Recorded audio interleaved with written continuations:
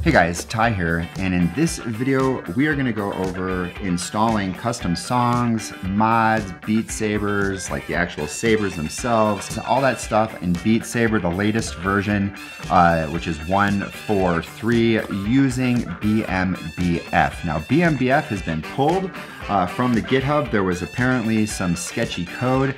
I'm guessing it was probably in the PC component, so the app that you installed on your computer that would then load it on to your headset.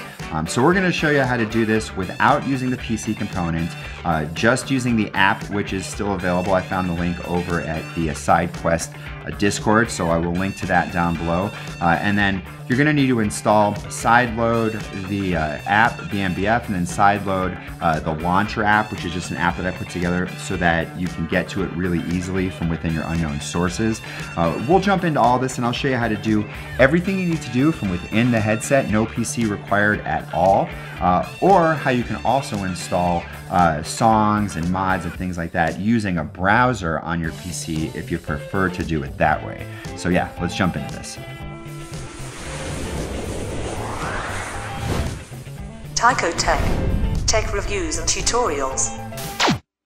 Okay, so download the two apps down below, and you're gonna need to sideload those via your favorite side loading method. But the first thing that you're gonna wanna do, if you've modded Beat Saber before, is uninstall it using SideQuest, or you can use a file manager in the headset if you know how to do that. But if you don't and you just wanna use a SideQuest, plug in your headset. With update 10, at least for me, my unknown sources is still there, but in order to get USB debugging or dev mode to work for me plugging it into the USB, I have to re-enable it every time I restart the headset. So my unknown sources are always there, but I have to re-enable dev mode using the app every single time I restart the Quest so that SideQuest will recognize it. So do that. You may need to restart dev mode.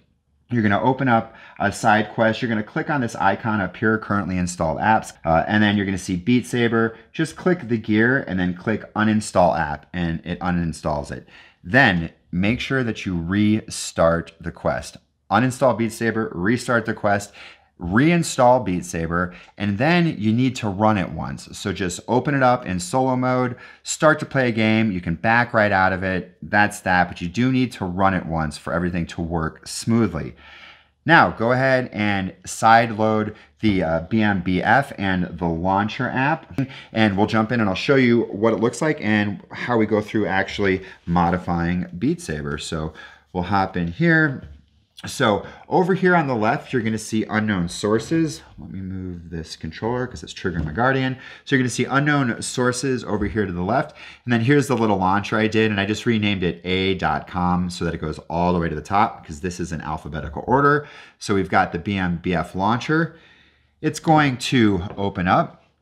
And since you've never modded Beat Saber before, it'll bring you right to setup. So you're just gonna scroll down and we're gonna click on continue. It'll ask you to uninstall Beat Saber. You're gonna click OK here in a sec when you get a prompt. And I might just do some jump cuts so we can get through this sort of quickly.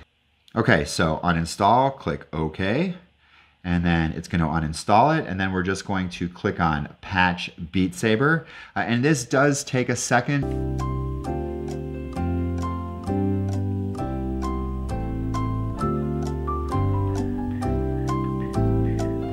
6.5 hours later. Okay, and then once that's done, just scroll down and you're going to go ahead and click on Install Modded Beat Saber. It'll take a sec to stage the app. This is pretty quick, and then just click Install.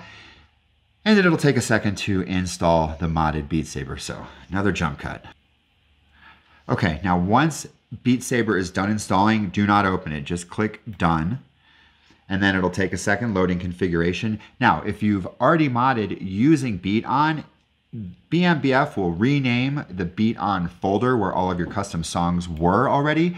So you didn't lose them, so no worries there. You're just gonna go over to Tools, scroll down, and you're gonna click on Reload Songs folder. You can skip this step if you've never modded or had custom songs using Beat On, but if you're coming over from that, then this will load those up. So another jump.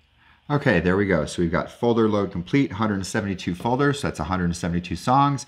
You can go up here and click on playlist, and here's your custom playlist. I'm gonna go ahead and if you click this icon, you can sort alphabetically. So we'll go ahead and do that. And now it's sorted. And now let's go ahead and actually edit this. Instead of custom songs, you can change the name. So we'll go in here. We'll call it something cool, like I always go with my jams. There we go. Now you're just going to click sync to Beat Saber and boom, you're all done. Now you can get jiggy with this and you can create playlists and drag and drop songs over to more playlists. So if you wanted something with rap or classics or 60s or whatever, and that would be done just by clicking this purple icon, but we're not going to get into that. Now let's show you how to find songs. So you're going to click on browser. Pretty simple. This browser that's integrated in this refreshes like that. It's kind of hit or miss. But let's just go to the very first song we see. You're going to click the download arrow right there and download the zip file. And then boom, it was successfully added. We can go back over to playlists.